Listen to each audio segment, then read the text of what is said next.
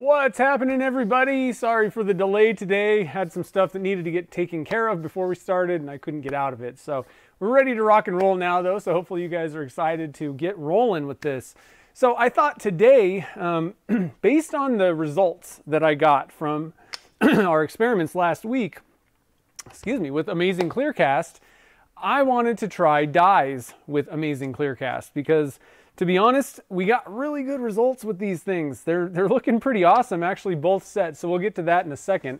But that's kind of why I wanted to do this again. I also have some resin that I need to use up, so it kind of made sense. But I'm very curious to see how does the swirling with Amazing Clearcast compare if you're using dyes versus micas, because sometimes it can be, pretty different. So that's what we're going to do today. It'll be kind of similar to what we did last week. We're going to do a couple batches. I'm a little bit bummed. My heater or my oven is kind of full with molds that need to be cast after the show or after this live stream. So I'm not going to be able to heat up the molds fully, but I am sticking them on the oven.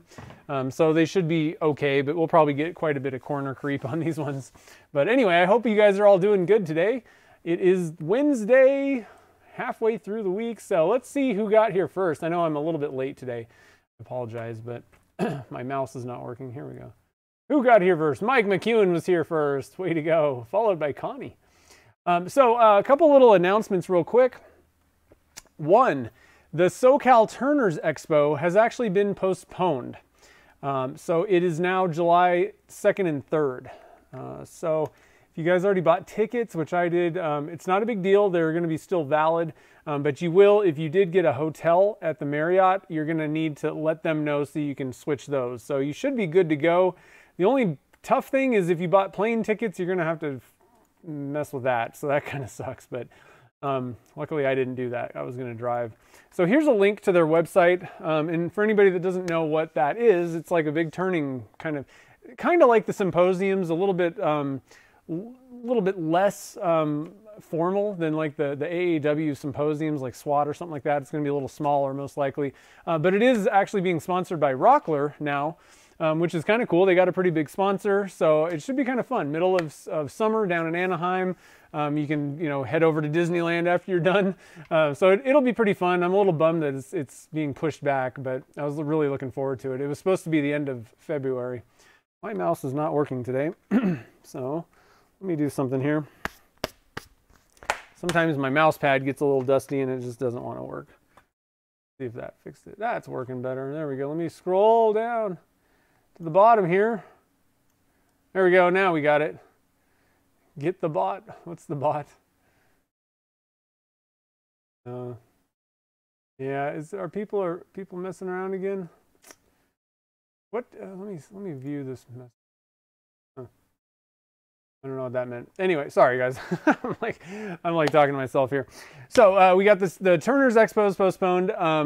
The other thing that I wanted to mention is this Saturday at 4 p.m. I'm going to be doing the virtual craft festival, and we're going to be doing flower blanks. So casting dried flowers in resin. I'm looking forward to it. We did that on the Patreon stream once, not too long ago. And I'm going to get some examples for you guys to kind of take a peek at. I'm very excited about this. I was really racking my brains on what exactly I wanted to do, and I came up with this. I thought this would be kind of fun. I've been kind of meaning to do some more of these. Let me just grab a couple examples here, if I can get these without dropping everything on the ground. Oh, for goodness sakes. There we go. There we go. Okay. Got a couple examples to show you guys of what we're going to be doing. So let me switch to the overhead camera here. So again, it'll be Saturday. And if you aren't familiar with the Virtual Craft Festival, it's like a 24-hour pretty much, like all day long live stream with different YouTube channels. So different makers, different types of things that they're doing. So, you might have somebody that's doing like clay sculpting or something like that, and then like welding and, resin casting, turning, woodworking, whatever it may be. There's all kinds of different people doing stuff. I don't know what the lineup is this month. I'm waiting to get the schedule from Jamie, but it is awesome. It's a really fun event. And so I'm going at 4 p.m. Pacific time, and then I'll be followed. Carl Jacobson is like wrapping everything up. So really, really looking forward to it. And it's been a while since I did one. So let's get this amazing clear cast out of the way. So we're going to be playing with some flowers, and I got a few different types of things. These guys are rose petals that we're going to cast. These things look kind of fun. Look at that. What? These little flower bud button things. And then we got some kind of bigger ones. But I've already done a few examples. Pretty cool stuff. So you can just cast this in clear. These work really, really good for if you're making like the pen blank size. These are great for diamond painting pens for sure. You can totally make pens out of them as well, just regular pens. But the big thing is you got to paint the resin on the inside of the blank. And then this is rose petals. So you can make, and this is actually, I thought this was a pretty cool idea because Valentine's Day is coming up, and that would be a pretty good project kind of thing for Valentine's Day. I thought it'd be kind of cool. So anyway, that's what we're going to be doing on the Virtual Craft Festival coming up. Looking so much forward to that. Keep your eyes peeled. I'll be posting the schedule and all that good stuff along with everybody else. So Carl, keep an eye on Carl's channel, Jamie Page. I think Jake's doing it this month again. So we'll all let you know what's happening. That's totally the wrong view. There we go. Now, I have something that I want to share with you guys. Somebody sent something in that blew my freaking mind. And I haven't even actually taken it out of the packaging yet. So Brian McMillan was like, hey, you changed your business name and I want to kind of send you something. I was like, okay, whatever. Didn't know what it was going to be. Look at this. Are you kidding? This is the coolest thing I've ever seen in my life. Like, he totally CNC'd it and painted it. And on top of that, he even inlaid some magnets. Let's see if this works. I'm going to be very careful with this. It kind of slides on this. He put the magnets on to see if I could put it on my cabinet. What I think I want to do though, I think this needs to go like right there. What do you guys think? It's kind of hard to see. Wherever I want it, I want to put this up. So big thank you to Brian for sending this in. That is just awesome. So cool. I love it. So big thank you. So we'll figure out where to get this thing so that I'm actually gonna, let me just put it right there for right now. Yeah, you can see it. I think if we hang it up here, maybe. Where do I usually stand? I'm just trying to figure out where you can see it. I might do maybe like another magnet. I'm just looking at my screen and maybe try to get it up on here, or I don't know if this side thing will work or not. So either way, I'm going to play around with that. Thank you, Brian, so much for sending that in. It is so cool. Be down a little bit. Yeah, you can see it right kind of behind me. Maybe if I'm going to do this for now. Got all these stupid color samples. If I put it there, I think you can see it, and I'll try and stay out of the way. Yeah, my head's still kind of in the way. Anyway, pretty awesome, Brian. Thank you so much. That is the coolest thing I've ever seen. I never even really, the funny thing is he's like, he sent a card and he's like, you need a sign. Like everybody's kind of got a sign and all that. And I was like, it didn't even cross my mind to put a sign up in my shop ever for Envy Woodworks or anything. So anyway, okay, so that is just amazing. I wanted to share that. But let's switch to this view because I want to share the results from last week. Okay, so we did 2 different things with amazing Clearcast. And part of the thing was, and it was just the regular, amazing Clearcast, not the plus version. But I had this, for anybody that wasn't watching last week, I had this 2-gallon kit of resin, and it's I want to say it's got to be at least 1.5 years old. It's pretty old. It's over 1 year, I'm pretty sure. And I was like, okay, so let's see. We did an experiment to see if it would, and I did this before the show just to make sure it would harden and everything was good. It looked fine. Looked like it was still good to use. And so the experiment that we did was we mixed up a big bucket of it. And then, let's see, where did I put that bucket?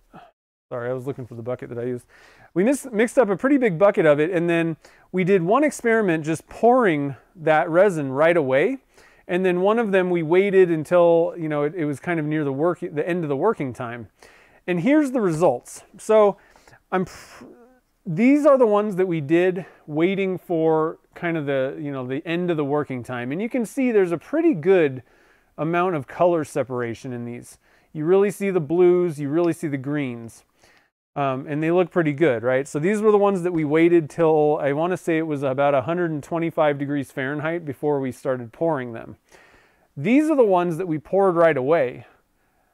And I mean, I got to be honest, so there's a little bit more color bleed, I would say, right? It's just not super defined. But man, I got to be honest, these actually look better to me, to my eye, a little bit. They are, I mean, just really amazing. So that just kind of goes to show, you know, you can get pretty decent results even if you pour right away with amazing clear cast. Now, again, the temperature in my shop is 68 degrees Fahrenheit. That would play into this. I don't think you would get the same exact results if it was like 85 or 90 degrees in my shop, right? So, you know, different things. This isn't like a definitive in every case kind of test thing, but man, really happy with the results of both of these. Now that compares to, where did I even put these things? What did I do with them? Oh. What did I do? So we also poured some with the deep pour. What the heck did I do with those? Oh, here they are. I found them. We also did, and so the same colors, except we also added some yellow. We were kind of going for like a Caribbean vibe. And as expected, one single color. No swirls. In which I expected this. And so this is the example. I'm actually really surprised by this example.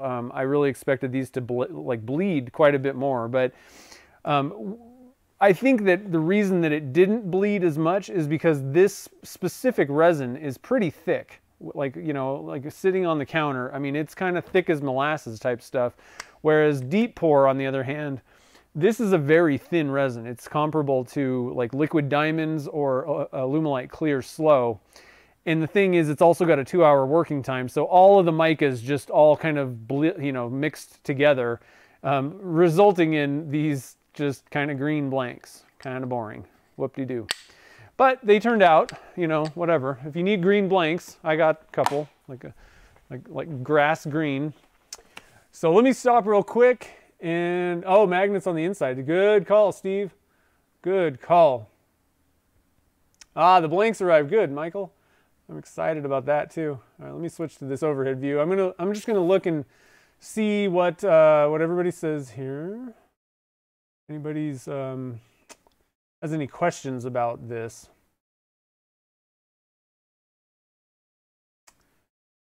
I don't think so. Okay. So anyway, like I said, I got to be honest. I was really actually blown away by how good these turned out. Now, I kind of poured them slightly differently as well. I would say the first batch that I did, I was kind of pouring a little bit thinner.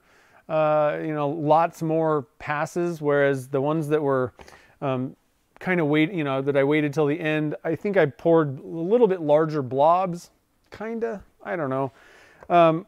But, you know, that can also affect the results that you get. You know, color swirl blanks are not the easiest thing to just say, oh, here's how you do it, and it's going to work perfectly every year, or the same every time. Consistency with these things can be pretty difficult. It's tough for me still, and I've been doing this for 8 years. So if anybody out there is trying to get color swirls and everything's not, you know, you're not getting, you know, super consistent results, it is kind of how this stuff works, and eventually you'll kind of get the muscle memory to kind of keep, you know, doing stuff over and over and getting kind of repeated results. But it can be tough with, you know, temperatures changing in your shop, or if you're using different resins or any of that kind of stuff. Just understand that it can be a little bit more difficult than, you know, just mixing up resin, dumping in like one color or something, you know, type thing. So anyway, so today we're gonna go for dyes. I want to see how this stuff stays separate, or if it does or not.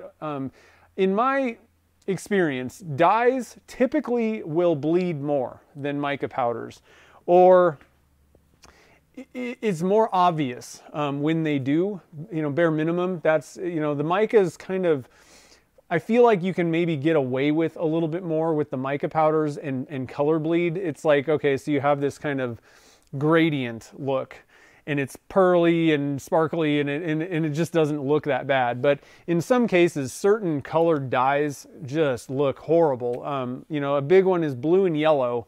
If you get color bleed, you're gonna get green, which, if you're going for blue and yellow, you don't want green in there. Like, let's say that you were trying to make a Michigan Wolverines blank. Their colors are dark blue and yellow. You don't want green in it because the Spartans, Michigan Spartans, are their like rival, right? So dyes can be tough, especially if you're going for very specific colors and need to get these things to stay separated. They are just bare minimum. It's more obvious, but I would say that it tends to bleed more, like I said. So let's do that. If anybody wants to super chat, you can pick some colors. What I'm gonna do is we're just gonna mix up a big bucket. Again, we're gonna do the same exact experiment. I thought that was a really awesome way to kind of, see what's going on with what's the difference between, mixing right away, and what's the difference between, waiting till kind of the end of the working time. It gives you a good experiment. What we're going to do is use the same colors again. I think that that's kind of important for these experiments, just to kind of see, what are the differences. But I'm very excited to see how these things turn out, honestly.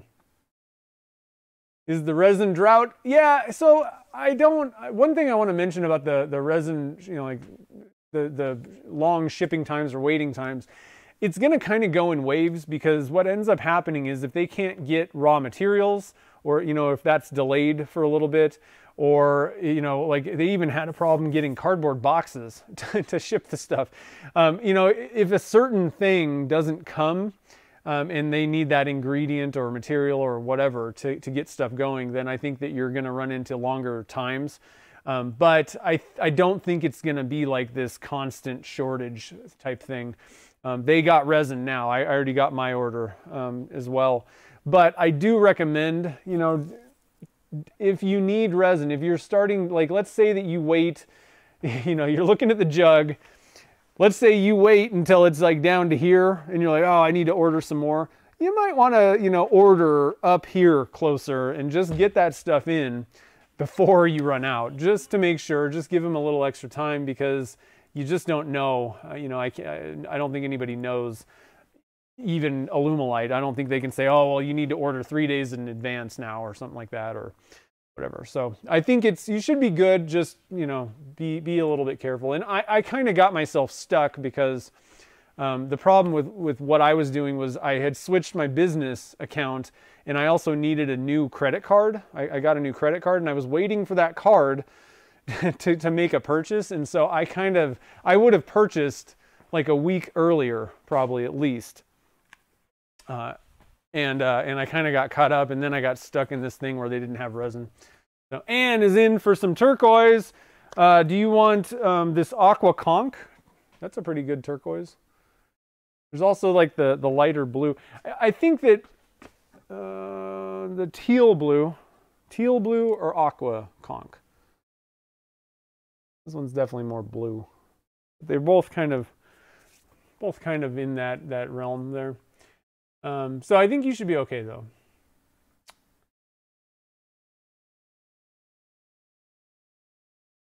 After I demold pen blanks, Richard's asking, what do I do to them? I just cut them on the table saw. I will typically let my blanks, I recommend waiting overnight before you start really cutting them. A lot of times they're going to be pretty soft, and it depends on the resin and all kinds of different stuff. In this case, Amazing Clear Cast, we cast them in the afternoon, and then I came back the next day and then cut them, and they were fine. They were hard. Some resins are going to be soft, and I don't recommend cutting it when it's like if it's like really soft. Let it harden up where you can't really dent it with a fingernail, then cut it. And you can turn it as well, whenever. But the thing is, you're not going to get a really good polish until it's fully cured, where it's reached its full hardness. So, you know, I usually recommend, so, and every resin is going to be kind of different with their full cure schedule. Alumilite clear is 5 days, clear and clear slow. Deep pour, and most of your epoxies kind of run like 5 to 7 days for a full cure. So I usually recommend, if you're going to be polishing up the actual, you know, just the resin part, you're better off waiting. You're going to get a better shine on it. But anyway, and then after that, I just cut them on the table saw. That's what I do.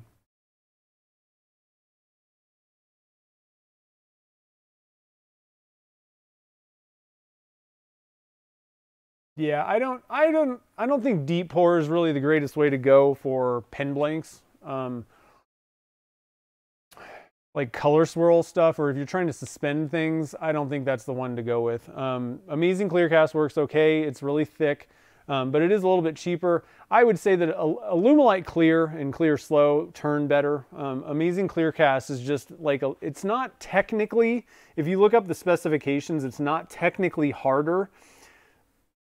I don't know what the specification is exactly, but it feels harder. It's like a little bit more brittle, I guess, or something. It's just kind of harder on the tools than Alumilite Clear. That stuff turns really great. Not bad. I mean, there's much worse things to turn out there, but it turns like a bar top epoxy. Like it's very similar to a lot of the other ones where it's just not as nice. But it turns fine. Amazing Clear Cast is good. If you have a pressure pot though, and you're trying to do color swirls and don't want to wait around for 30 minutes, I recommend, you know, get a pressure pot and use Alumilite Clear Slow. I think that's the way to go. 12-minute working time. You can get anything you want done. And it works pretty well for color swirl stuff. And it also works really well for suspending objects and things. Not a bad way to go. You can use anything though. I mean, frankly, you know, that's kind of what I prefer personally. All right, so let me scroll down. Let's see, we got Stefan and we got Anne. Powder blue. We got powder blue somewhere. Ooh, there it is. Powder blue. So let's see, did Ann say which? Aqua, okay, Aqua Conch. And let's go for one more color, like one or two. So I'm gonna wait around, see if anybody else wants to super chat. If not, we'll pick one and see what happens. See what we get. So I wanna I don't really wanna use the Alumilite, the clear, you know, like they're transparent dyes. I think that these are the divine pigments are a better way to go. You can make opaque pigments by adding white to Alumilite dyes, but I got the entire set pretty much of divine pigments and you don't have to add stuff to it, so they're just much easier. Now we can also add some fluorescence. That's kind of a semi-opaque kind of thing. All right, so let's see. Roll. What did Levi say? Oh, okay.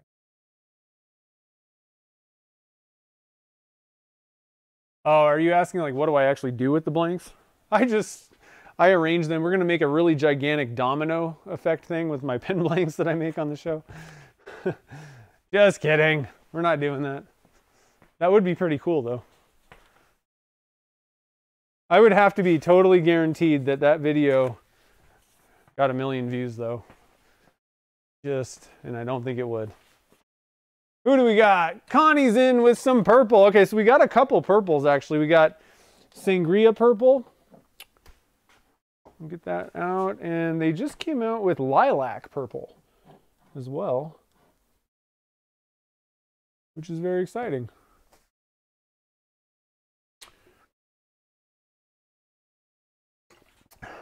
Okay, so I'm going to switch to the overhead so you can look at these two. This is going to be our color combo for both of these things. So we got kind of lighter is the lilac, and then Sangria is a little bit darker. You can actually see it on the outside there a little bit. Two pretty good colors. What's this?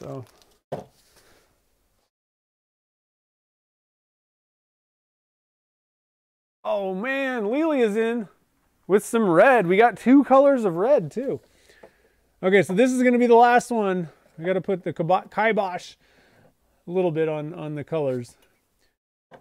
We got berry red and brick red, and this is not really going to be exactly telling, I don't think, on the camera. But the berry red is a little bit more like, I don't know, brick red is a little bit more like what you'd think like bricks, that kind of red. Whereas berry is a little bit raspberry colored. I don't know. I don't know how to explain it. Lighter, kind of.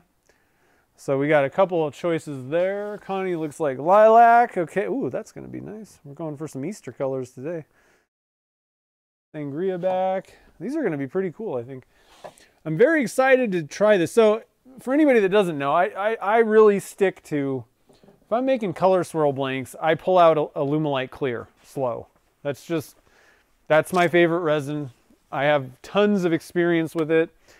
And especially for the live streams, it just works out better because we can get stuff made in the pot and it's like, 15 minutes of time. Whereas, this stuff, this is okay the way we're doing it because I'm mixing it up. We're pouring one right away, but I mean, we got to just kind of sit and wait for 30 minutes. Now, I'm sure I can talk. All you guys know, I could probably talk for 30 minutes, no problem. But personally, Lumelite Clear Slow is my way to go. So I don't have a lot of experience. I literally, for color swirls, I wouldn't pull this out usually. All right, I haven't, but I have a lot of it, and so we need to use it up. I thought, let's do some experiments. And one of the other drawbacks things that I haven't really liked is I don't know what the temperature was for this stuff, if you were going to wait. So it looks like somewhere between like 120 and 130 Fahrenheit. Obviously that seemed to work with just amazing clear cast. But I got all that other stuff down when it comes to Lumelite Clear, So, all right, so let's, what did we do here? Did we use this bucket? Yeah, we did. 48 ounces, okay.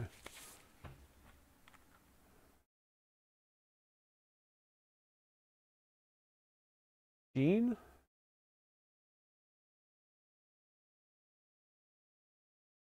What happened to Lelia?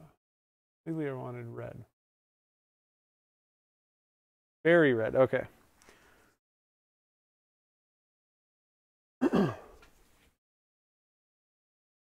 Oh, Frank's in there too. Am I missing stuff? What's going on here? Was Jean one of the... Did Jean super chat? I don't see that. It didn't show up in my thing. Frank, let's see here. Oh, Jean. Oh, okay. I'm okay. I got it. Bubblegum pink for Frank. Okay. I'm okay. I'm on top of things now, I think. Where's the bubblegum pink? Oh, old one. I need to get a new one of those. Okay. All right, so we got 5 colors. It's going to be crazy, guys. Did I write down anything on the... Already did. 1,000... How many... Yeah, I think we can do... I'm going to add a little bit more on this one, I think.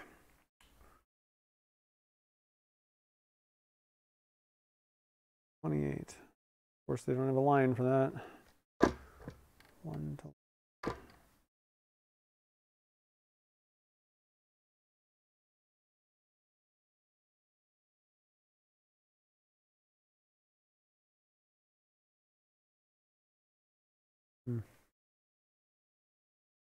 I seriously need to learn how to use these lines. Okay, so we're just going to do...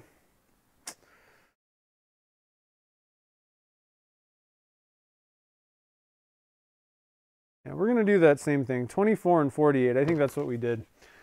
All right, so this is, you're going to mix this by volume. So you need to get some sort of a container cup that has graduated lines on it.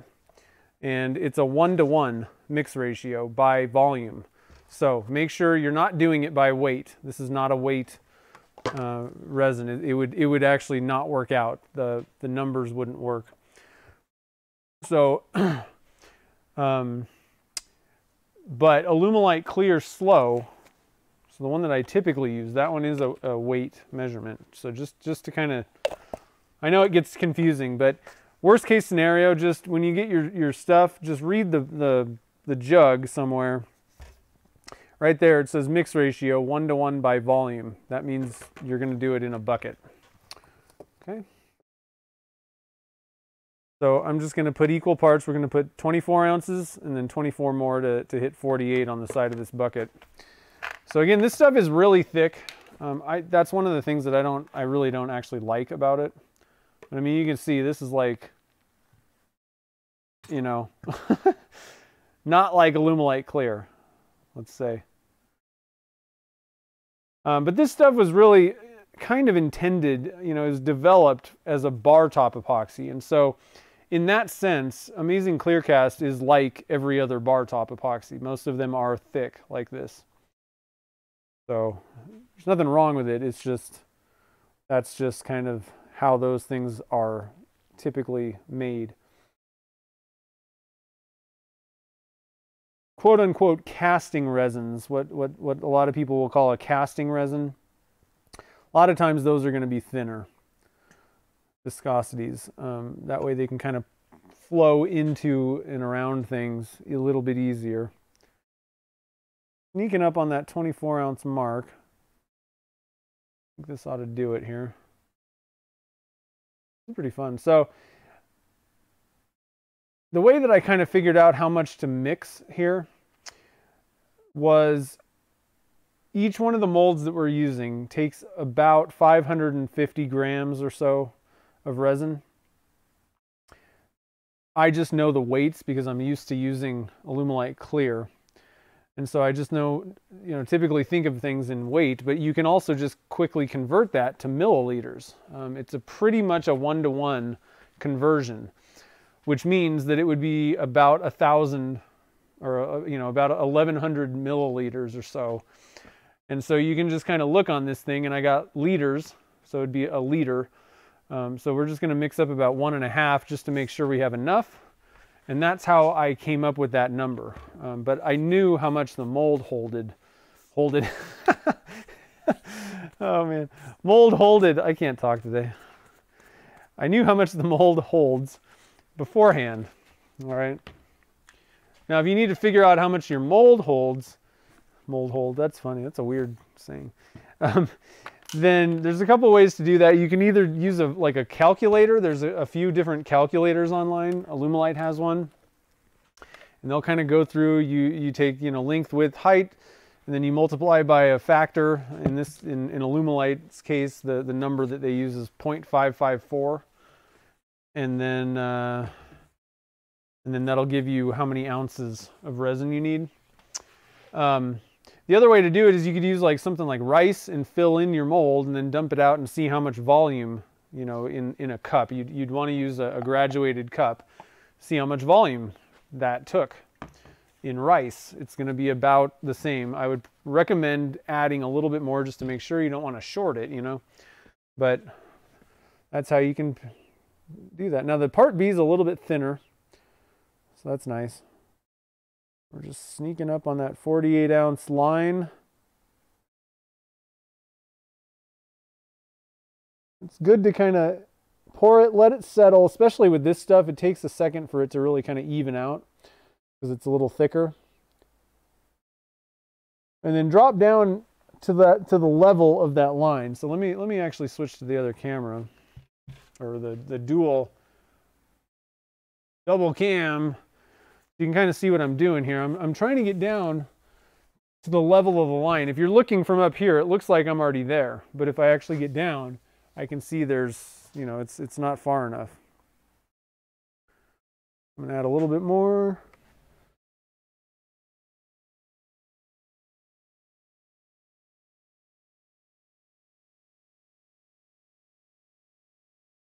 You don't have to contort like I'm doing. Just add a little bit and drop down. But if you're quick, if you're in a hurry, you can contort. All right, so we've done a pretty good number on this stuff. These things were like at least 3/4 full. We got a couple of castings made here. All right, so let me get my big stick here. And you can see, I mean, it's just, actually I should have pulled out the paddle mixer. I don't want to do this. I didn't think about it. I don't even want to mess with that thing because we'd be here for three years.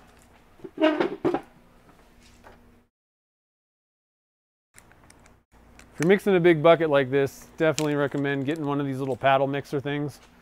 So much easier. But I always recommend, and it's not a bad idea anytime you're working with resin. I just don't particularly love it. But if I'm using a paddle mixer, I'm pulling the eye protection out for sure.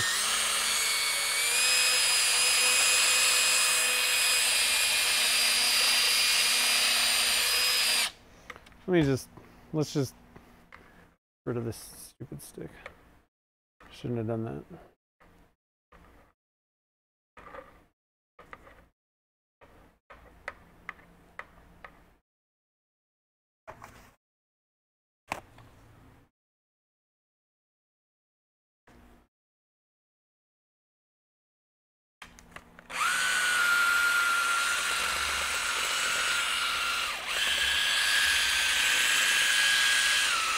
So it's just like we're baking a cake or something.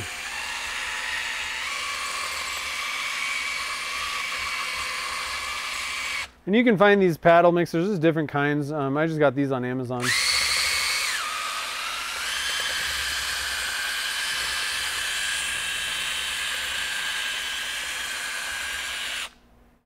A cold mold holds the same as a warm mold.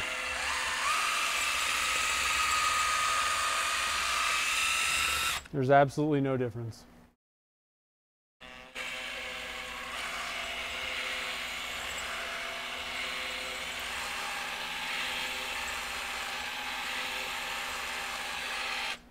Yeah, I hear you about the eye protection thing, but I'll tell you what. I do this a lot, and you just never know. I've gotten resin in my eye before, and let me tell you, you really don't want that because it just burns, it hurts, and your eye swells. And in some cases, if you get enough of it in there, you're gonna have to go to the eye doctor, and it ain't gonna be cool. So, you know, realistically, I mean, I should probably wear them if I wanted to make absolute sure that I don't ever get resin in my eyes when I'm casting all the time. And I think even Alumilite recommends it, but I'm just not a huge fan of wearing glasses all the time. But when it's spinning around like that, I mean, you got a way higher chance of it flipping into your eye somehow. Oh, the battery died. I was wondering what was going on. I was like, feels like I'm not even pulling the trigger. Okay, don't worry, we got extra batteries. Oh, there we go. Oh yeah.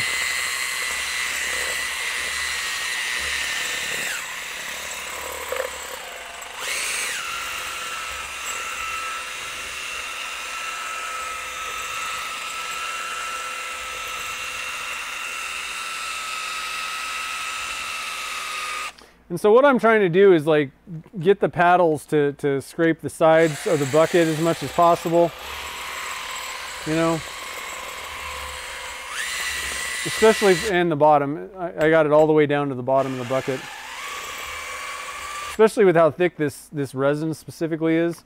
It'd be very easy for just some part A or part B to kind of be stuck on the walls, you know, like coating the edge. And so unless you scrape that off, it's not going to mix in.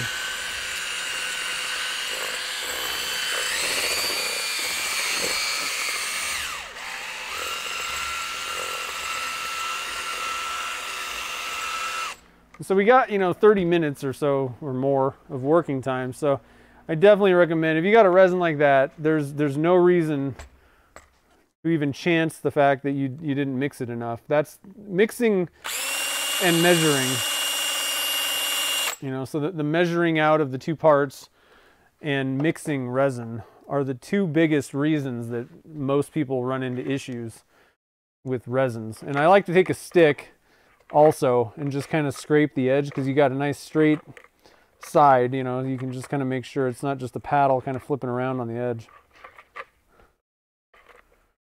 So it's good to do that and just kind of mix it around. Plus I had some, you know, kind of not very mixed resin on this stick, so I wanted to kind of dunk this back in here and get everything mixed.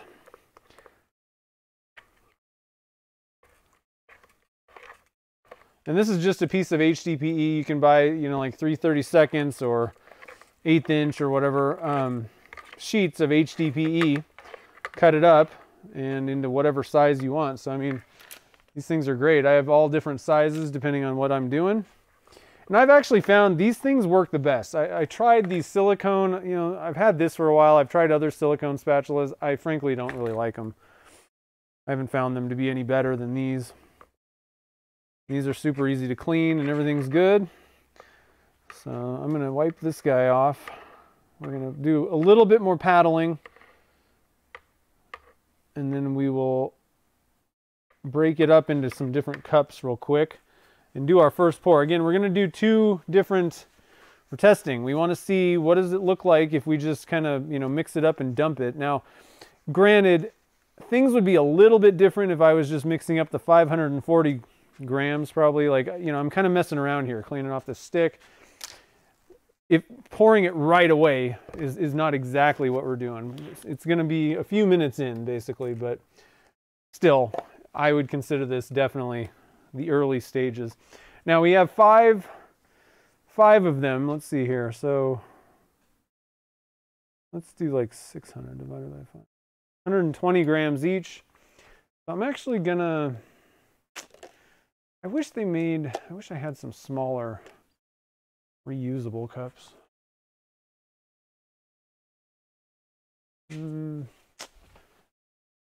Let's just get going here. We're going to do 120 grams each of these guys. Doesn't have to be perfect necessarily. I'm just going to mix one, and then we're going to kind of shoot for about the same amount. 120 grams of resin in each one of these guys. Oh, we went over.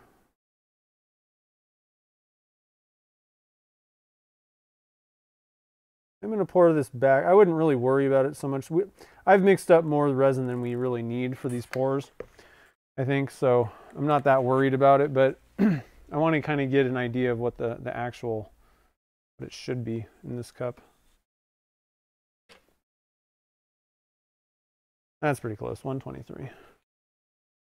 Oh, I guess I didn't really remix this, huh?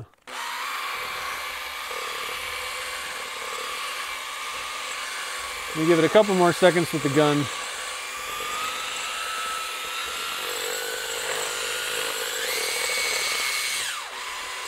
I think it's good already, but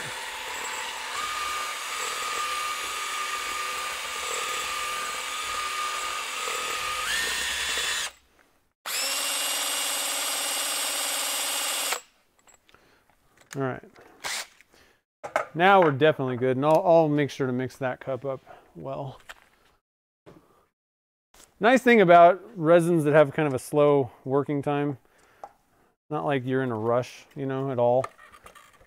You got to kind of move a little bit with Alumilite Clear, it's even the slow, but you also get results quicker, you know.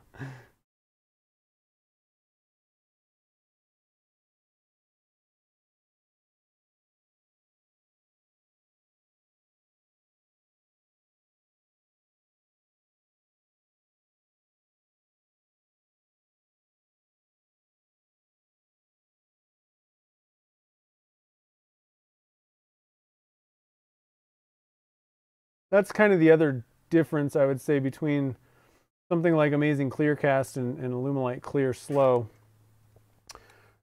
So you would have to leave, you got to leave these things in the pressure pot overnight with Amazing Clear Cast. With the Lumelite Clear, I mean, I would take out a brick like this in 2 hours. So pretty wildly different amount of time that you need to mess around with the pressure pot, Not a huge deal. I mean, the next day it's going to be nice and hard, but you do have to wait that whole time before you can do anything with it. That one's a little over. That one's definitely over. Okay, we got plenty of resin, so that's fine. And I think we still have plenty of resin anyway. What I think, let's see here. I'm just going to leave that in the bucket for now. Each one of these guys, let's see here. I'm going to put one of these cups. This doesn't have to be absolutely perfect, but I'm going to zero. It is zeroed to a cup. I'm going to just see how much resin we have, and then we're going to add 1%, or I mean, let's see here, 1.5% according, like measured against the total amount of resin. So 123 times 0.015. So, is that right?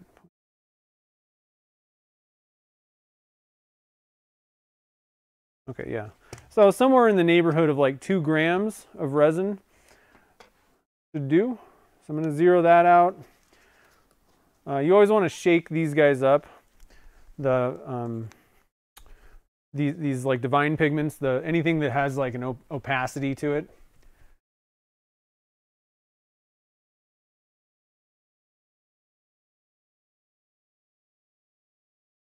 I got my mixing paddle on Amazon. They got lots of different ones you can choose from.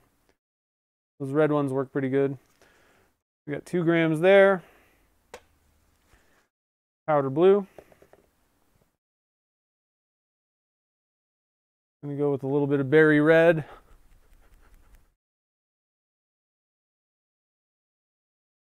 Zero that out again. 2 grams or so.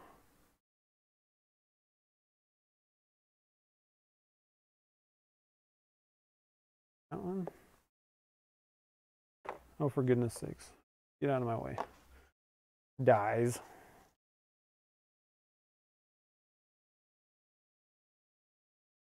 One thing I find is the divine pigments seem to be very messy. Messier than the Lumelite's dyes. Okay, so we got that done. Let's get this guy going, zeroed out. I shake it? I don't know if I shook this. I think I shook it. Oh my goodness, I lost the stupid nozzle. I'll just use my finger. Because it went way under the under the desk. Okay, good enough.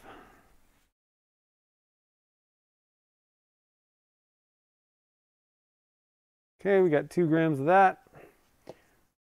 Move that into that pile. Zero that out. We're going to go with some Aqua Conch, or Conch Aqua, whatever.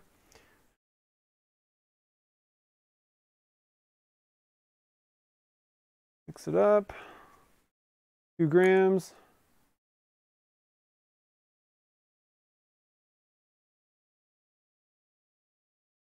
So if you're going to be playing with dyes and want to get repeatable results with your dye colors, especially if you're like, mixing them, like custom colors and stuff, you're definitely going to want to get you'll need to get a scale, and you're going to need to get one that's reasonably, like I would recommend getting one that goes down to 0.1 grams.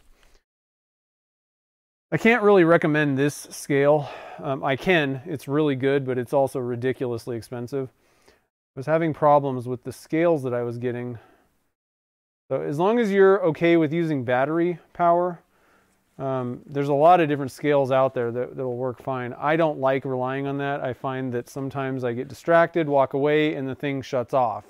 So I don't like battery powered ones. And there really are not that many options out there anymore for the plug-in ones that go down to an accurate, 0.1 grams. And I've had really bad results with the ones that I usually recommend. So I don't know what to tell you guys at this point.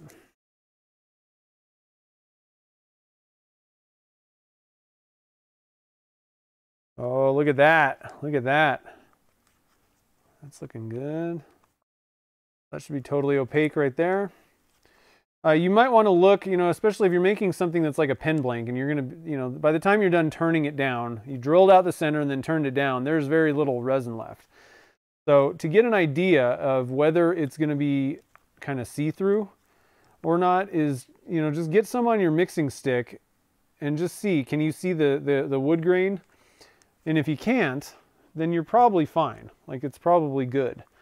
You're not going to need to, you know, paint the tubes and do all that kind of stuff. The brass tube won't necessarily show. If you can kind of see through it, then, you know, odds are you're probably going to want to have to paint, you know, either the inside of the blank or the tubes. That one definitely looks like it's pretty opaque.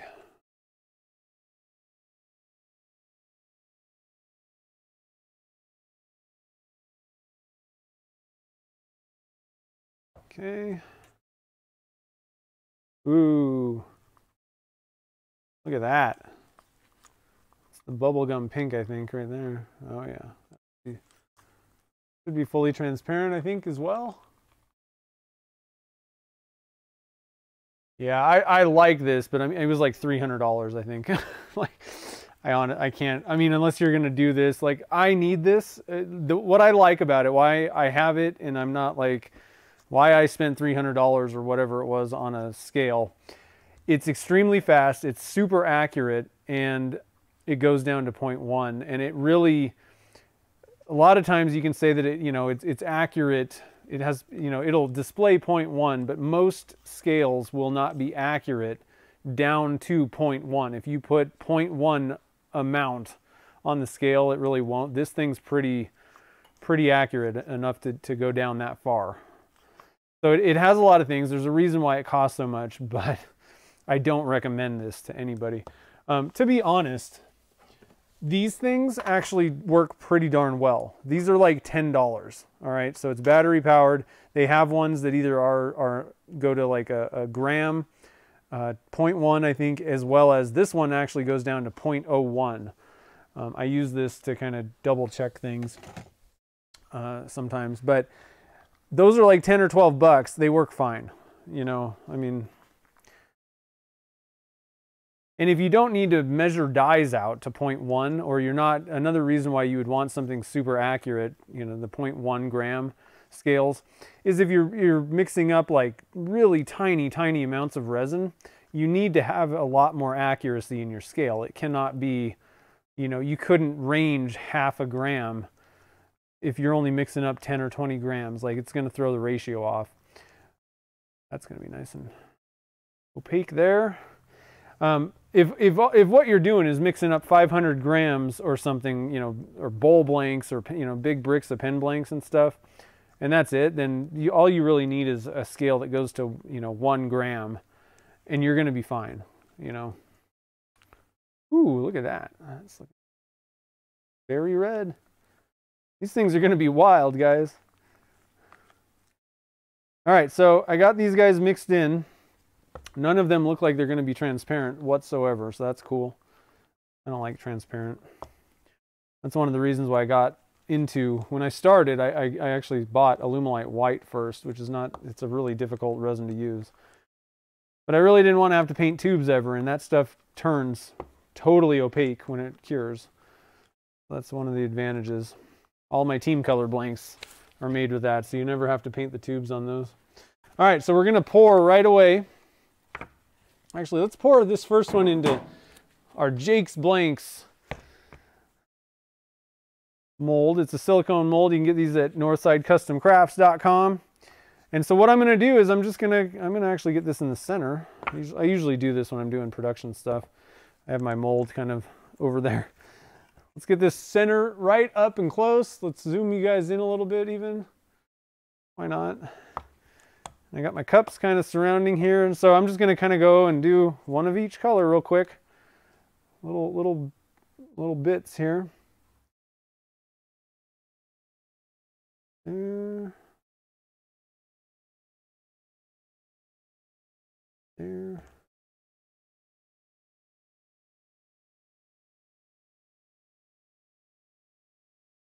These things look like paint. It's so cool.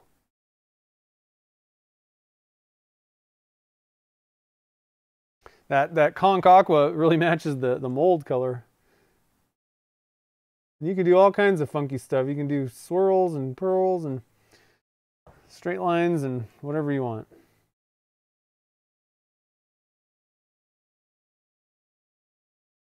Tons of different pouring strategies, methods, or whatever. Use whichever one you like. I tend to just kind of do whatever, you know.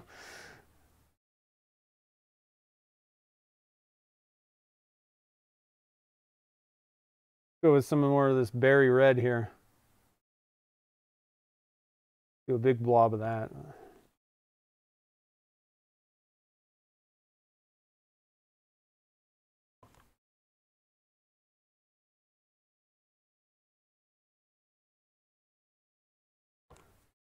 So you can kind of just go at your own little pace here, pouring. You know, if you're using a faster resin, or when we get to the, you know, when we do the other pour with this stuff, I forgot to time it again, but we do have a temperature number. Should have timed it. I still want to time it. I'm gonna have to go back and like look like at the last video how long it took. Not that I would go by time, but I think temperature is a better method of figuring out that kind of Goldilocks pour window temperature thing. But I am very curious, you know, just to see how long it had been sitting there. But you know, when you're waiting till the end of the working time, you know, you kind of have a little bit. You have just a window of time that you can get these things poured in. So there's maybe a little bit more rush, I would say, but this time, you know, I got all kinds of time. I'm not that worried about it.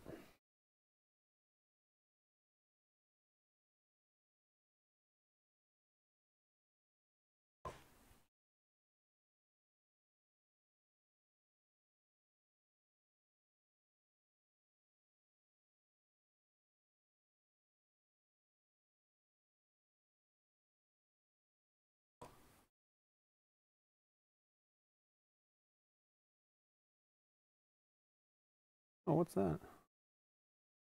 Huh. No clue what that is. It's not good, whatever it is. I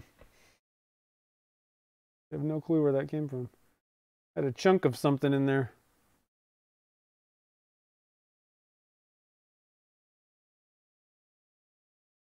And something in the cup, I think, because I don't think it was in the resin.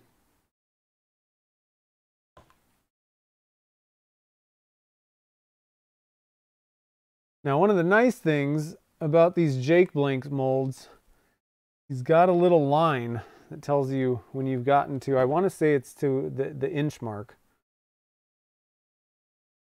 which is super handy. And I can see it right there, so we're still not there yet. We still got some pouring to do here. Should have plenty of resin. I'm not that worried about that. Should be quite a bit over, actually, I think. Look at how crazy those colors are. What do you guys think of that? Pretty cool little...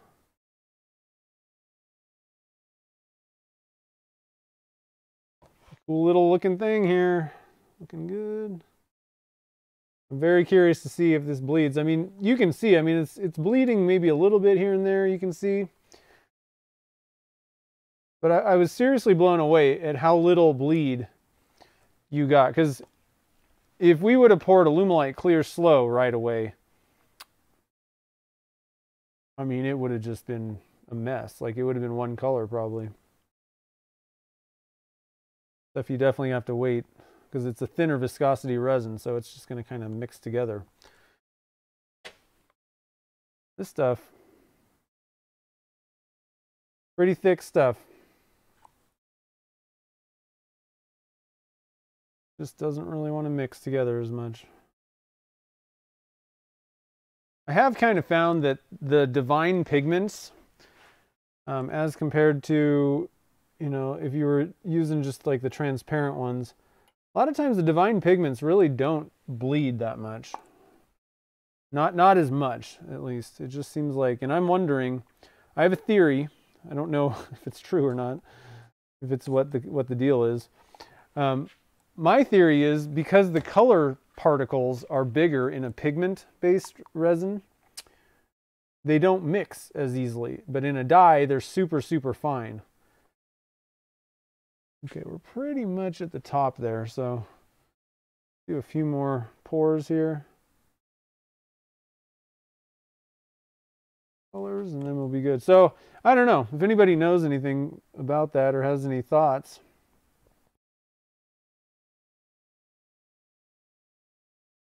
Kind of the difference between dyes, technically like dyes, and pigments. Pigments are bigger chunks of color, at least from what I understand, what I've heard from most sources that kind of know what they're talking about, I guess, more than me.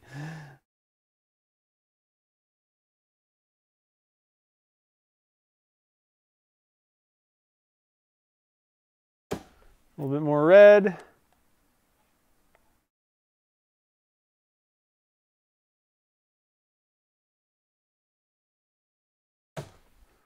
And I think we're good.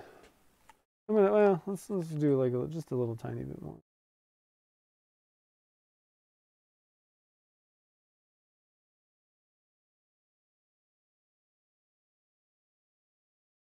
Okay. And I'm going to give this, I'm actually going to grab another stick because my hands are all weird. And I'm going to grab one of these small ones. We're just going to come in. We're going to give it an even test. We're going to actually mix it up. So by stirring it, you're going to, you know, lend yourself to more bleeding. And I'm going to come right through. Look at that. And plus, you can make some really cool patterns. We did this on the second one last time, and it just looks so cool. I wanted to do it again. So we'll try to do the same type of thing on both of these, and just, you know, I'm not going to say that this is scientific in any manner, but we'll try to be as scientific as we can about it. So I'm going to put this on a I'm going to take my gloves off, but they were like saturated in resin. So I'm going to put more gloves on because I don't really want to spill this all over my hands. Resin on skin, not what you want.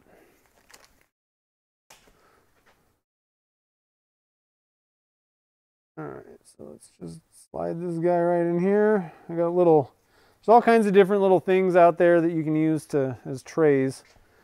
I really like, I just kind of, this was easier, but I really like these ones from P-Town Subby. They have different levels, so you can put a bunch of different ones on, but it's just as easy to make your own little rack. The thing about silicone molds, though, is you want to put them on something flat. If you just put them in the pressure pot, the base of the pressure pot is like kind of dished. And when you pressurize the silicone mold, or, you know, pressurize your pressure pot with the silicone mold in there and the resin, you're going to end up with with blanks that are like banana shaped, like, you know, rounded on the bottom. And it took me a long time to figure out what the heck was going on. I'd put some blanks in a pressure pot, and they'd come out and they'd be all like warped. And I was like, what the heck is going on with these stupid things, you know? I couldn't figure it out for the longest time. And then I realized that the pressure was actually, you know, causing the mold to kind of match the bottom of the pressure pot. And then part of the thing is the CA Technologies pots, like a Harbor Freight pot is like dished, like and many of them are really, really dished.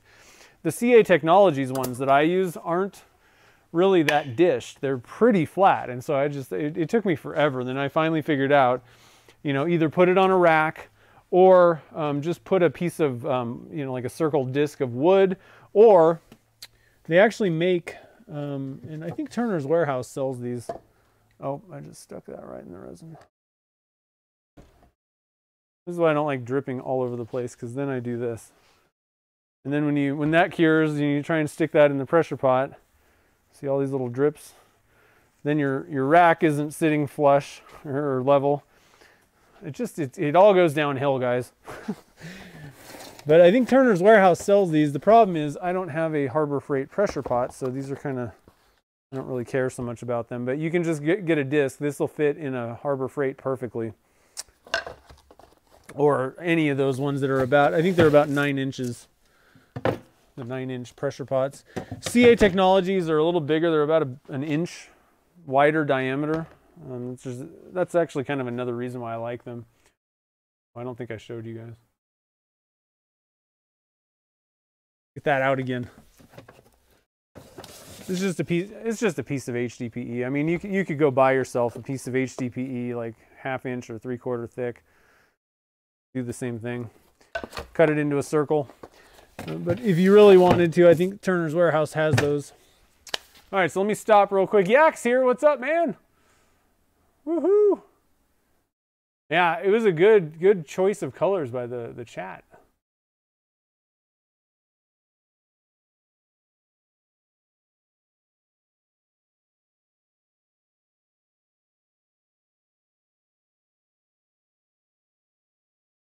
Hey, Jen's here. What's up? Yeah, I've been doing Wednesdays for a long time.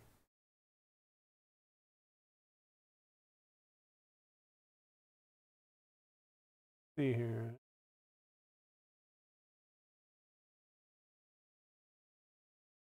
Yeah, I like the Jake blanks. They're really good. One of the I just bought. I'm super stoked. Like all of them are good, but this one in particular has helped tremendously because I've been making zoom out. I've been making stopper blanks for Carl Jacobson for Niles bottle stoppers.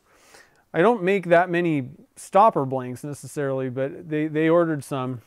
And this thing, I saw Jake using this and I was like, dude, I need that. I mean, it is just perfect. Now you're going to have to use a 5-gallon pressure pot with this. It doesn't fit in a 2.5 gallon. So like Harbor Freight is out, but you know, I mean, realistically at this point, I mean, the pressure pot that I recommend most people buy is this California Air Tools 5-gallon anyway. It's just the best bang for the buck.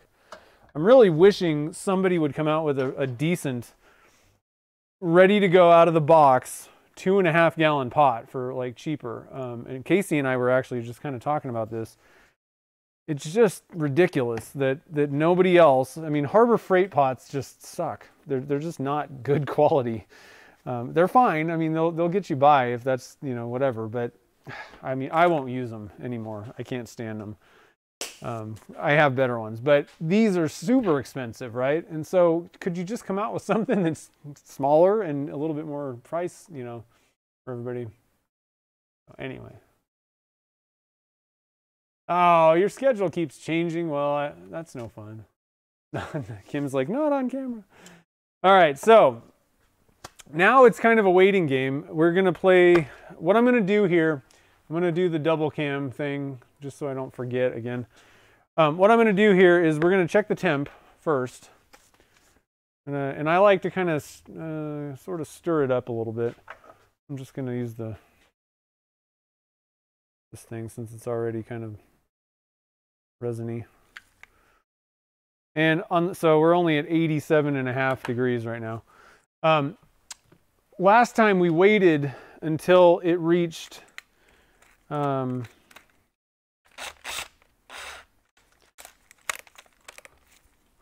125 is when we poured. And I think honestly, I think 120. I know I should have my glasses on. I think 120 is maybe the sweet spot, possibly. I don't know. You can maybe even wait longer. It seemed like it was starting to kind of thicken up a good amount last time at 120. I don't know, about halfway through, like pouring. So I was thinking maybe we could try a little bit earlier, but I don't know. Let's just do the exact same thing because I'm also trying to kind of compare the results with dye to the results that we got with the micas. So if anybody didn't see, if you're kind of just joining the fun here, dang it, I got resin all over these things. These were the ones that we poured the second batch. So this was, you know, we waited until that 125 Fahrenheit to pour them. And you can see that there's very good separation. You know, there's really no bleeding going on in these things. I don't know that the swirl pattern's the most amazing. I probably could have done a little better. I think I poured a little thicker on these ones because I was kind of going a little faster. That's why I was talking about maybe starting at 120. But these were the ones that we poured at the beginning. So it was about the same time frame as what we did today. And I got to be honest, like I really love the look of these. But they do have some bleeding going on, just a little bit, right? So I'm very curious to see how does this all compare, basically? How is it gonna look? I gotta wipe these things off. I don't know what I got on these things. Oh, something sticky all over them. I just want to see how does the dye work compared to the mica powders? You know, are we going to get the same exact results? Is it, typically in my experience, dyes are a little bit more bleedy, let's say. They tend to bleed a little bit more.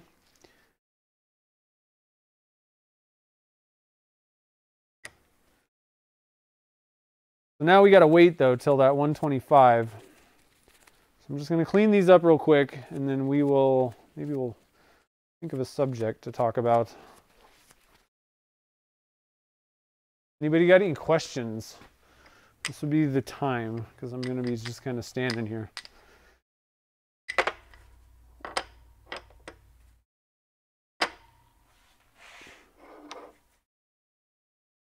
Stop and look.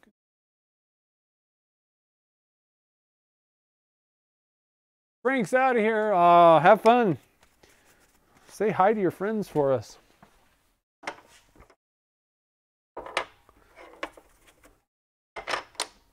Okay, those things are clean again. Let's see here. Horrible Freight. Harbor Freight's got some good stuff, but and I will say, you know, so I'm sitting here complaining that there's not, you know, cheaper alternatives for pressure pots. It don't get much cheaper than 80 bucks, or I guess I heard that they might have got rid of the 20% coupon things, but you know, like 100 bucks, let's say. 100 bucks. You get a pressure pot, you can get up and running, and it's not like it's the worst thing ever, you know, it's going to kill you. It's fine, but I really don't like those screws. You really got to, you know, put a little bit of time into, you know, messing with it to get everything, to get it, you know, sealed. They're harder to seal a lot of times. You got to mess around with stuff. And those clamps, the wing nut things are so small and they just kill your fingers, your hands when you're trying to tighten them. So there's a lot of drawbacks, right? It's not awesome, but I mean, for 100 bucks, it's, you know, it'll get you there. I just wish somebody would come out with something. I don't know. I'm trying to think what the price ranges are now for all the different pots, but like the California Air Tools 5-gallon, isn't that like $250? I don't know how much that costs. I actually want to get one of those. I really, really want to get one because I haven't actually used one. So Turner's Warehouse has them. How much are they?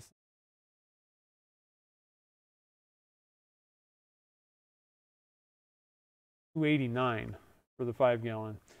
You know, so you're looking at like almost 300 bucks for a 5-gallon pressure pot. They do now, like TCP Global and maybe even California Air Tools, they do sell a 2.5-gallon pot, but the amount of messing around that you have to do to convert them, they have like an agitator thing. They're made for paint, and it has a thing, like a shaft that goes through the middle of the tank of the lid that has a propeller thing on it, so you can like stir up paint in this paint, because they're technically like a paint pot. That's what these things actually are. And so you got to take that out, plug it somehow, and do all this junk, and it's like, you know, whereas the California Air Tools 5-gallon, it's ready to go out of the box. Like it literally has the ball valve and everything. So it's just tough. I wish that, you know, California Air Tools or TCP Global would come out with a 2.5-gallon casting made pot that's like ready to go out of the box. And I'm wondering what they would actually cost. Like 200 bucks maybe, twice as much as the Harbor Freight. I don't know. Let's look on Amazon real quick. See what the TCP Global, they have them there.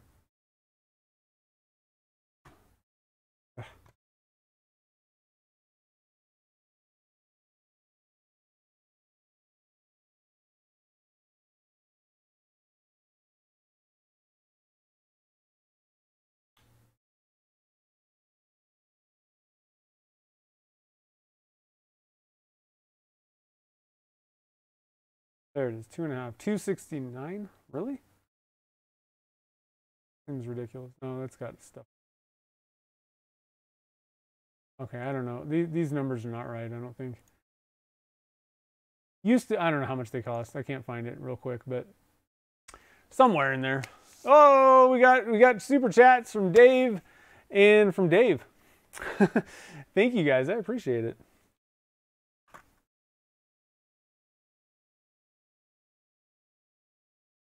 I'll tell you what, I got something that I'm very happy with. So when I was setting up my Cyclone dust collector, the Oneida, the problem was somehow you need to put the motor on the Cyclone thing, the cone, on top of it, and then you got to pick all that stuff up and stick it on a rack that is taller than a 55-gallon drum.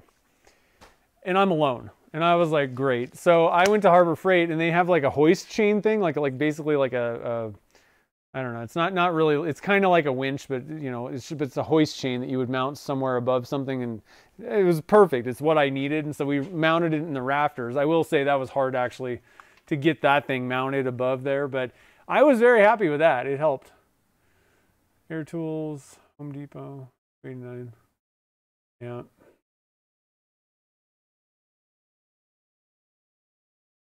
Yeah, Jen, you know, I used to look at those numbers for those types of molds as well. Oh, you know what I need to do? Let's get these into smaller cups while we're kind of talking here. Make sure I don't have any recommendation for heated casting. I'm actually going to be coming up with an idea for that and doing a video on it soon. I got something on the way that I think will help people, possibly. So I don't really offhand, I mean, so just to let you guys know, what I'm going to be doing is a reptile tank pad. I think that might actually work pretty well. So I'm going to put 120 or whatever grams in here. Oh, I went a bit over. A little bit over. Okay. Really love using these gigantic buckets. Doing things like pen blanks. But what we got. Okay, that's close enough. Now we can do all the rest over here. So we can get these things like rolling here, and I don't have to mess around with this giant bucket thing.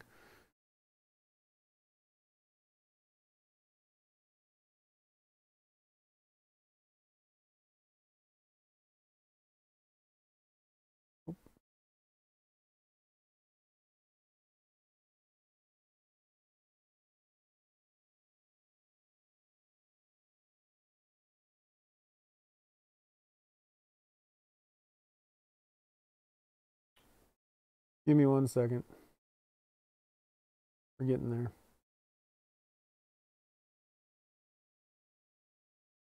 Actually, I think the numbers might have worked out about right. I was over. Okay. I'm just going to get that thing out of the way because I think all these things are good. Let me just double check. I'm going to zero out a cup. We're at 0. Make sure everything's somewhere in the neighborhood. Oh, that actually was warm. Stuff heating up already? Let's check the temp. I've been yakking for a little bit here.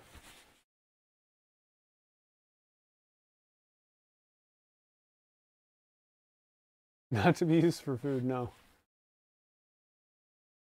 Let's see what the temperature is here.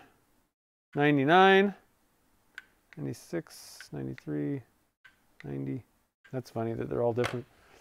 That was only 113. Let's see if I can kind of even things out here a little bit. That's 146.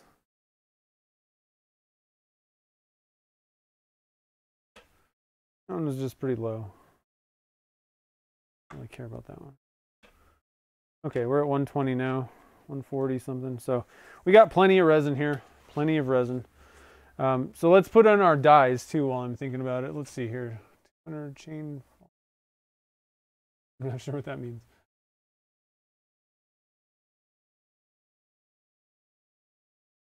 $340. Yeah, you can get it. I would recommend, I mean, you can save a couple bucks a couple places, but I would recommend support Turner's Warehouse. They got them there. And the beauty of it is Chad will, you know, if you order something on Amazon or from Home Depot or whatever, like there's nobody to talk to if you can't figure out how to get things going or if you have issues. With Turner's Warehouse, you got Chad. He'll fix it, you know, he'll help you out. And he knows what he's doing with those things. So that's why I would kind of recommend going with that. Just my recommendation. If you use my link, I get a kickback too, but that's not really the reason why. It's much better, you know, supporting a small business, you know, in the community, but having a little bit of support is just so nice. Okay, so let's see here. What am I doing? I put all the dyes away, didn't I? We need these. I think it was all these ones. Yep. Okay, we're good. We're gonna load up again to about 2 grams, maybe a little bit more in some of these things. I don't know. 2, 3, 5, 1, 2, 3, 4, 5. Okay, I think we got them. So again, I'm gonna shake these guys up. I'm mathing, I know. Math. Not good when I math. What am I doing? Here we go. Okay, 2 grams. So we got, again, berry red. So if all you're doing is putting one color in, it doesn't matter that much if it's dead accurate or not. But if you're trying to mix colors, if you're, you know, going for a custom color, then you're going to have to be dead on accurate. Okay, so I just want to make sure that everybody knows. Like, I may not be exactly at 2 grams or whatever, you know, or especially with mica powders. Like, no matter how much you put in there, it's really not going to look much different. You need to get to a minimum amount, but beyond that, it doesn't matter if you have 2 grams or 10 grams, but there is a limit. You can only put 2.5%, you know, in there. So you got to keep that in mind. But these things are not going to change if I put more in. I just want to make sure everybody understands that. If you can see the numbers here, not being dead on accurate necessarily. Not going to change anything. Okay. And especially, I got a lot more resin in some of these things, so I'm kind of leaning towards going over anyway. We got our Conch Aqua. This is a really good color that they came out with.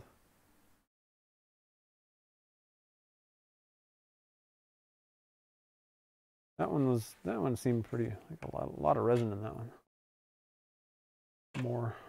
Okay. Okay, and then 0. Shake, shake, shake.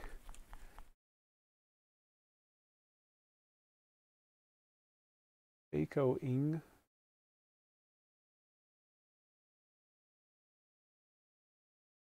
Never even heard of that. That's cool.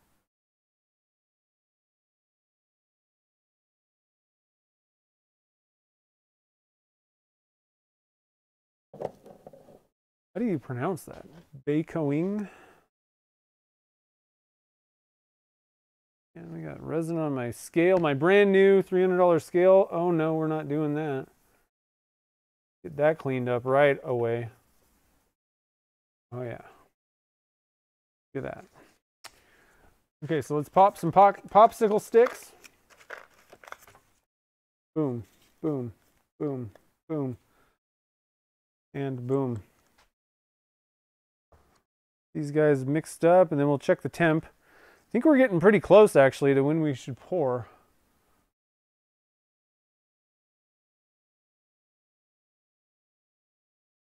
"40 emails. Ugh.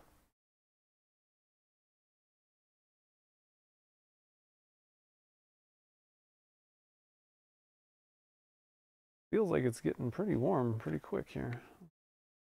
112.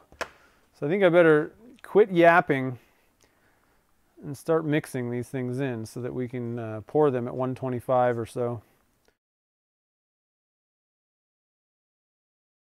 So one thing that I noticed last time, and I was kind of paying a little bit more attention in the middle, it seemed like, and I'd never seen this before because it doesn't happen with Alumilite Clear, with the faster setting resins. I found that this stuff starts out really thick, you know, like room temperature. And then in the middle, when it starts to kind of warm up a little bit, it actually thins out, which is what you would actually kind of expect. That's how liquids work, you know, typically. But it's also undergoing a chemical reaction, so that kind of changes things also. But and then it thickens back up when you kind of get to the, you know, that 120 mark. So it was kind of a weird thing. I'd never seen that kind of thing before. And I think you could maybe get into a little bit of trouble with this stuff if you poured it when it thinned out. If you were like, so it's almost like there's a couple of windows where I don't know that you'd really want to pour it if it thinned a bit. And I don't know what temperature that was or whatever, but you know, who knows? So let's see, where are we at here? 115. And you can tell this stuff is definitely getting a little thick. It says 106. I don't really trust that. Huh. Okay.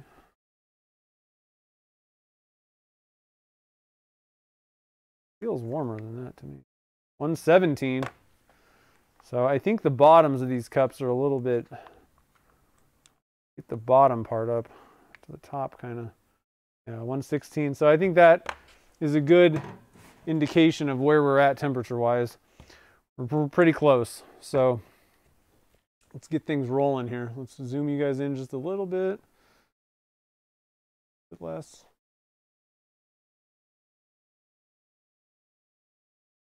Let me just mix all these guys up a little bit here.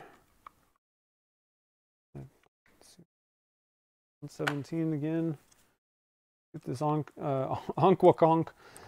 Conch Aqua mixing. This one doesn't feel as warm. That's so weird. Huh.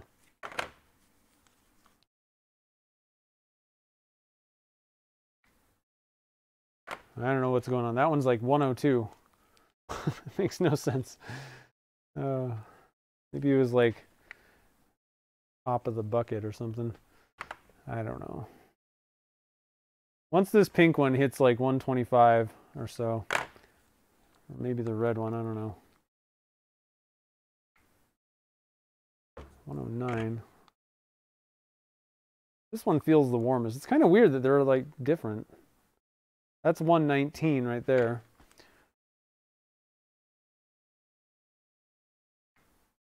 $120.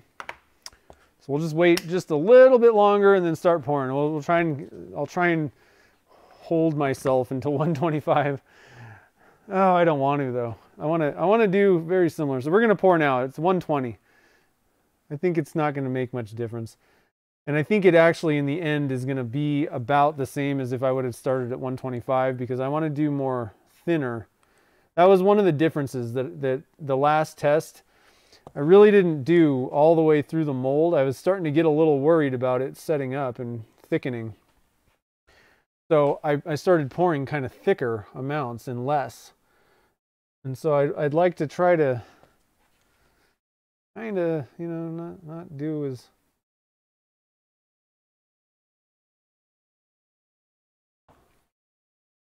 Now that one felt kind of thin. I think I already did pink. Get some red. Oh, I already did red. Let's do some purple. That's weird. This one's thick, or like thickening and warm. And some, oh God. Some of these things are not as warm. It's weird. The only thing I can think of to account for that is that in the bucket, that the you know, the big one that we poured this from, some of these were kind of like the top of the bucket where that's what happens is the resin's a little bit thinner, or I mean a little bit cooler at the top, and kind of down in the middle, the bottom, the resin is usually a little bit warmer. That's why I like to mix them up before I take a temperature.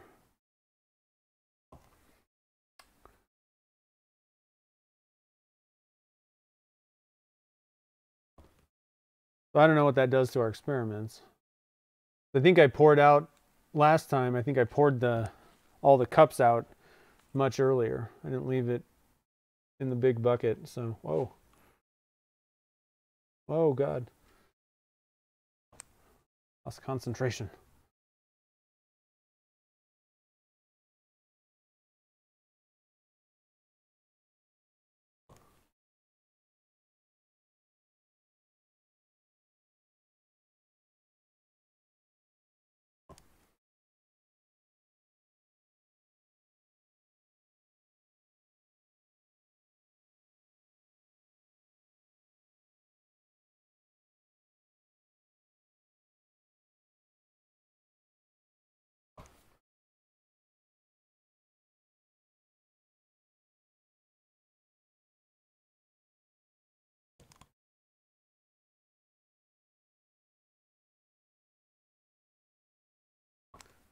All right, we're just rolling along here.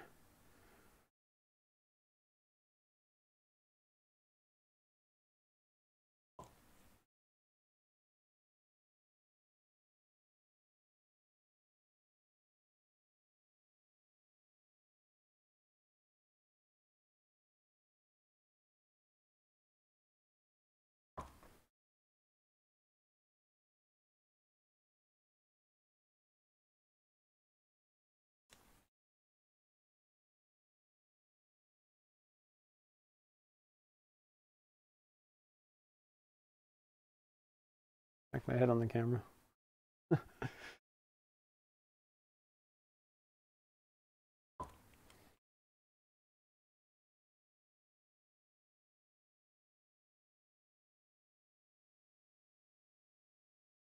Starting to kind of get thick in these cups here. Pretty thick. That's one of the things, you know, people say, oh, I got 30 minutes of working time. But the truth is, if you're waiting till the end of the working time, you only have so much time, you know, no matter how, if it's a fast or slower setting resin. So just kind of keep that in mind. But typically with your slower setting resins, you're going to have longer gel period, kind of, where it's kind of in that gel state. Like with Alumilite Clear Slow, you only have so many, you know, I usually don't start pouring until 95 degrees Fahrenheit. And you don't have that many minutes, you know. I mean, by then it's already at least like 8 or 9 minutes in, most likely. And it's only got about a 12-minute working time. Now that can all vary depending on temperatures and all these things, but just kind of use that as a reference, as, you know, understand that you only have so much time before this stuff kind of really locks into place. But you're typically going to have a little bit less time with a faster setting resin. You can also kind of get away with a little bit more sometimes.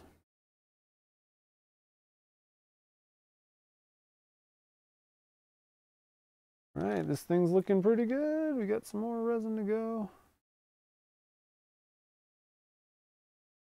Might pour a little bit thicker here at the end just so we can kind of get to the end. I don't think it's going to set up on me. It does feel like it's getting really thick, but I don't really think it's actually going to set up. Hope not. And this is the thing, you know, that when you're just getting, I just did that. When you're just getting started with resin casting, or, you know, if you're making blanks and stuff like that, depending on whatever technique you're trying to do, I mean, you kind of need to work with the resin for a little while to understand. And it's not a big deal if you get a failure or something. If it sets up on you, then you know, okay, well, I got to watch out. You know, I only have this long. Oh, see, it's getting really sticky. got resin all over the place. But it's good to kind of have those failures here and there, and really try to experiment with your resin to understand, you know, how much time do I have? Like, it's not a bad deal to really push the limits and you know, waste a batch possibly to understand how much time do I really have? When is this going to set up? That's well worth a batch of pen blanks, you know, knowing that. Then from there on, you'll know, and you won't have to worry about that anymore.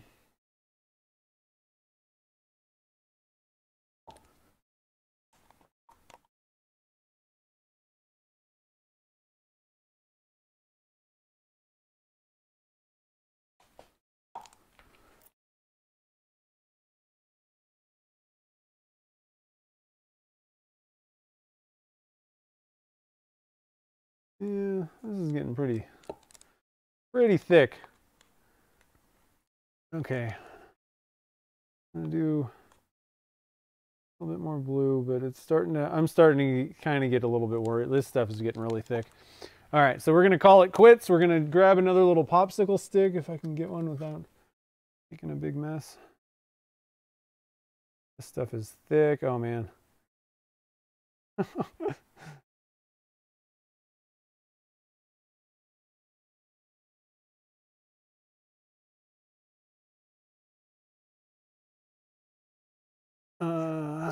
Get off my finger. Ah.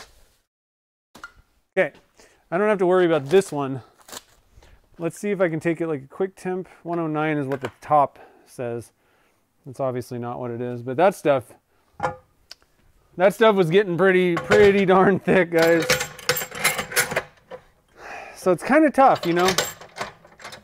I wouldn't necessarily say that you have, I don't know that you have a whole lot more time in that gel state than with Alumilite Clear Slow. I don't know how long I was going and all that, and I kind of wasted some of this resin, but I'd rather see the results than worry about this resin, basically. Oh man, there's resin everywhere. I don't like that. Whew. Messy business, guys. So let's see here. I'm gonna go to that one.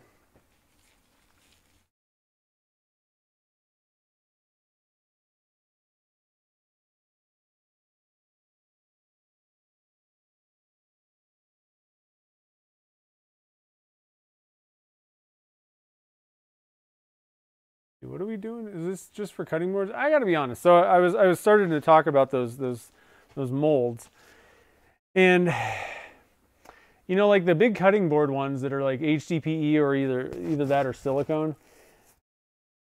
I mean, really, they are pretty expensive, but they're reusable, right? And they're made for you. You don't have to mess around. And so, you know, I don't know how much these cost me, but between my time and how much the HDPE costs, you know, people sell those molds probably for like 60 bucks, and it's well worth it. Like I would easily pay that if somebody was making them to the exact same specs that I was making mine, you know, if I could get those.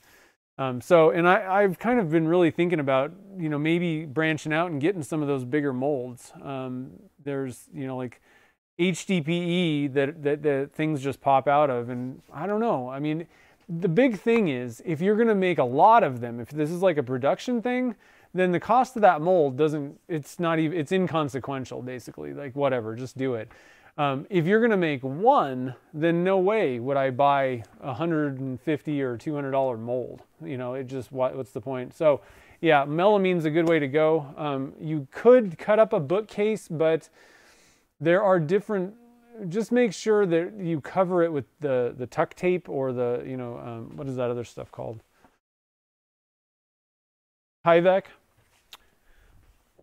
Because I've seen, melamine is a term that doesn't describe much. There's lots of different coatings. So basically, melamine is particle board, and then there's a coating of some plastic film stuff on it, and that can vary widely. And I've seen a lot of those shelves have like, it's almost like paper, basically. It's not really a very good mold. Like I have some melamine it's like a pretty thick piece. So make sure that you cover that thing with Tyvek tape, so it's non-stick and you don't have to worry about that. And you should be good. But that's by far the cheapest way to go for, you know, whatever you're trying to make. Silicone's going to cost a lot too. I mean, that's probably going to be 200 bucks in silicone too. So I would go with melamine. It's the easiest for a one-off, like I said. Oh, well, yeah. I think I would just make a melamine one if that's the case. Because like you're not making lots. This isn't a for sure decision. I would go with the melamine route. Spend the time to make one that's cheap, and then if they sell, then go buy a mold and just have it, you know, easy. And at that point, you might even really consider silicone because it's going to be so much easier, you know. I just think that if you have like the HDPE that's caulked and you know, like sealed, like there's no way to take it apart. It looks real great that they're just tapping it out and everything's all wonderful, but over time that mold is going to degrade and eventually that stuff's probably not going to come out too easy. So with silicone, yes, same thing's going to happen, but man, they're so much easier to demold. So you might think about that. Just my 2 cents. You don't have to believe me or trust me on it, but that's what I would do. Anyway, guys, so I'm excited. I hope that I'm excited to see the results. I really thought part of the reason that I did this experiment with these, you know, the green, and I'll tell you what, here's another thing. So there's a total side note. This color combination of mica powders is killer. I'm totally going to add some of these to my site, I think. So for anybody that, if you didn't see last week, so we got, and there's lots of different ones that are very similar, but dark ocean blue from Eye Candy, and then apple green from Pearlex is the colors that we use for these, and they are fabulous. They are just awesome. I love them. So, but what I wanted to do was show the difference between, you know, what happens when you pour right away, which should suck, and then what happens when you pour at the right time, you know, like waiting till the end of the working time. And they both turned out really good. And I was like, well, okay, that's not the greatest example, but I was very excited also. And then it got me thinking like, okay, we did it with micas. Let's see what happens with dyes. So I'm pretty excited to see what the results are of these. I don't know, just looking at how this worked, it looked very similar to how things went last time.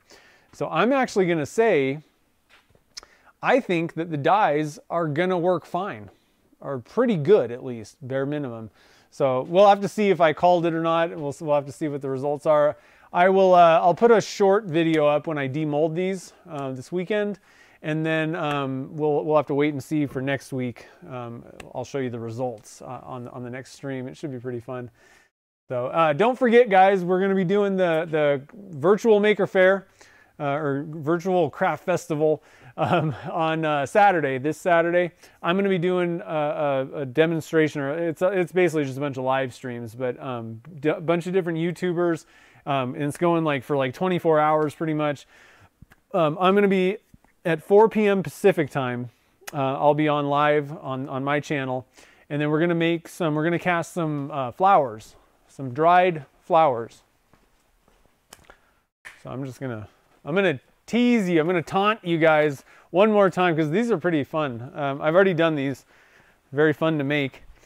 And I've gotten pretty good results. So I'm just going to tease you a little bit here. Put it on the overhead cam. It'd be pretty fun. I was racking my brain on what to do for the craft festival.